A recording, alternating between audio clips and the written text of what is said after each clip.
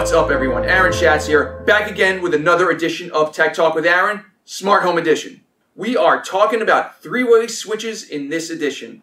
Not only this, but this, and this, and this.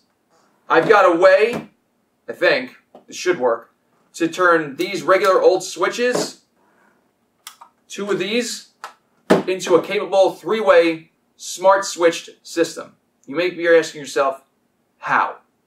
And no, I'm not talking about running more wires. I'm talking about using the existing wiring that's already there, and you're asking yourself, how are you going to do that? You already told me that you can't set one of these things up in a three-way without running additional wires. You're right, but what I didn't remember is that you can automate stuff. So if I put one of these in this box and one of these in this box and did some fancy wiring with the existing wiring, this should, keyword should, just work fine. The gist is basically you need to put the neutral and hot into both of these. So I'm not going to be running a three-way switch between them. I'm going to be putting a ZBMini in this one and a ZBMini in this one. But the difference is this one, the first one, is actually not going to be connected at all to a relay. So meaning when you actually flip the switch, it's going to control the second one here. And the second one will actually be wired to the switch and the circuit to the light. You see where I'm going with this? This will become more apparent with a wiring diagram, and I hope I'm putting it somewhere on the screen right now. So if you see, this is very analogous to what I have right here. So I have the main power, the mains power going into here, and that's these two capped lines right here. Let me just make sure this thing's off. It is off. So you have these two capped lines right here, and then it goes through a three-way switch and then back down to the load itself. This black line, this red line, and this neutral line, the white line, all run to this box right here. What we're going to do is we're going to take the neutral and the black and actually just directly hook them up to the line and the neutral coming from the mains, and we're going to pump it down to here. Before we do that, we're going to take one of these ZBMinis. I'll show you.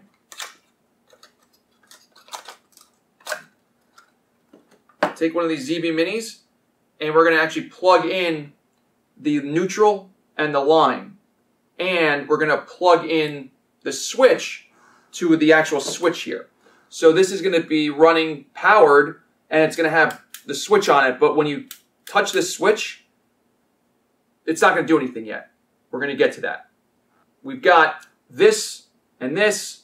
It's not doing anything. It's just powered, and it can accept commands, right? It can accept the switch commands itself. All right, so you got that. So that's one. Now we've got actual power running to this box directly, not a three-way. We're going to do the same thing. We're going to hook this up to the line, and now we're going to hook this up to the load. So now the actual light is going to connect to the load, and we're going to put the neutral in here, and then we're going to put this switch onto this relay.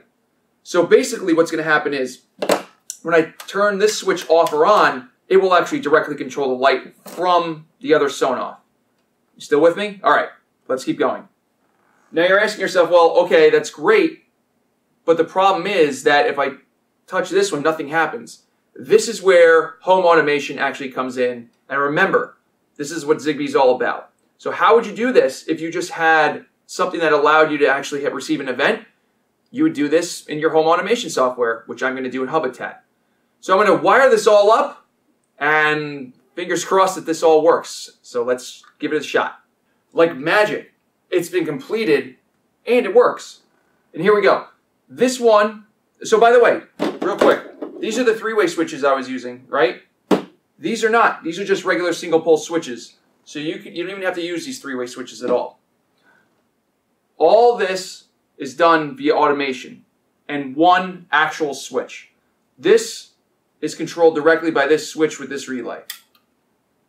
Absolutely no problem right there.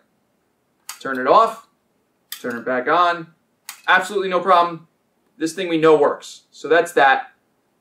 How about here? Let's see what happens. Notice the delay. Slight delay. but it works. Right? Good to go. Turn this off, turn this on, turn this one off, and it's a three-way switch. And that's it, really. It actually does work. You just need 2 of these ZBMinis from Sonoff and 2 single pole switches. And I'll explain how to wire it. Let's turn this off.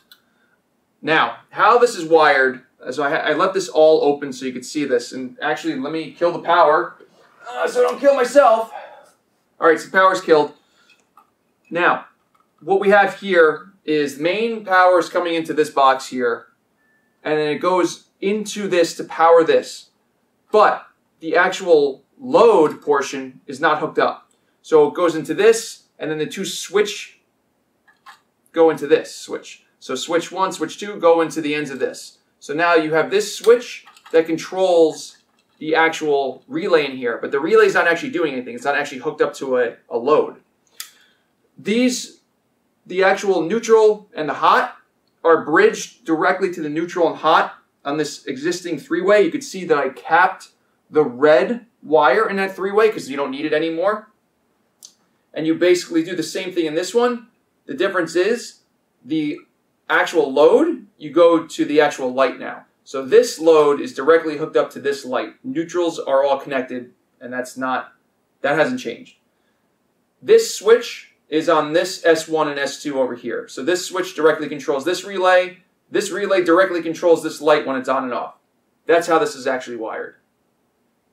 If you're an electrician, you're asking yourself, well, this doesn't work because when I actually turn this off, this doesn't do anything. And this is where home automation comes in. Remember, this is Zigbee.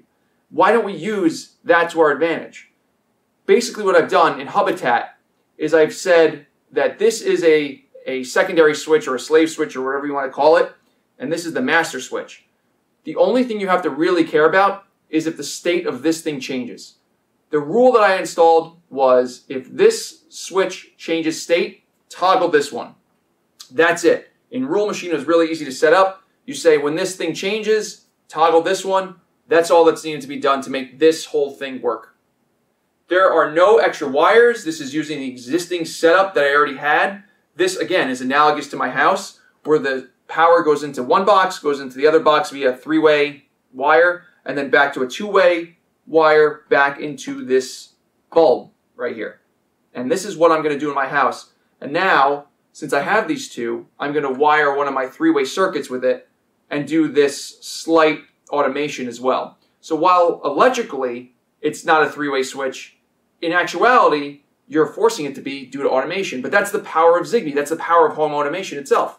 Even I have said that you need to pull wires if you want to make this work in a 3-way switch. And that's true. It has not changed. If you want one Sonoff ZBMini to work with these 2 3-way switches, you need to pull wires between them. There's no getting around that.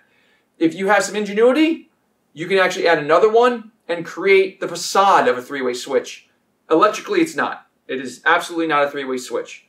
So if I were to pull these out and rewire them, I have to replace these with actual 3-way switches and yada yada, all that stuff. That's not what we're doing here. We are using the power of home automation to make our lives easier.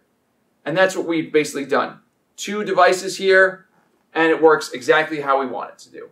That's it. I would love to have your feedback. I'm sure a lot of you already did this. I just, like, the amount of posts I saw online about wiring 3-way switches and all this stuff, and it's like, they're like, oh, I'm sure I could use 2 devices. And it's not that obvious when you're thinking about it purely electrical. Using a rule in home automation to do this just makes absolute sense because that's the power of this. I would love to hear if you actually did this yourself. What were your trials? What were your tribulations? How's the delay? How's this working? Are you using these devices or different? That's what I'm curious. Please post some feedback. Love to hear from you. Please hit that subscribe button. We've got more stuff coming. Thanks for watching, everybody.